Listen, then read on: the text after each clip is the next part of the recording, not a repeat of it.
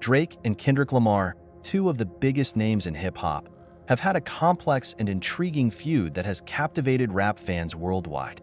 It all started in 2013 with Kendrick's explosive verse on Big Sean's track, Control. In the verse, Kendrick called out several rappers, including Drake, claiming himself as the king of both coasts and challenging his peers to step up their game. Drake, known for his smooth and emotional style, responded subtly.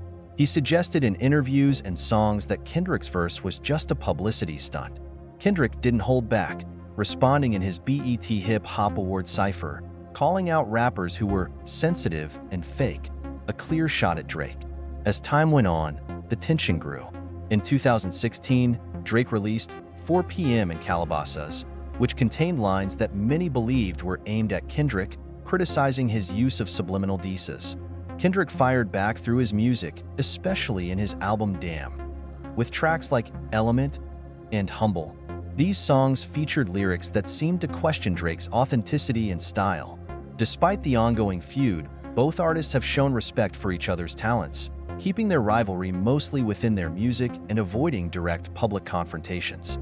This feud remains one of the most fascinating in modern hip-hop, driving both artists to push their creative boundaries and produce some of their best work.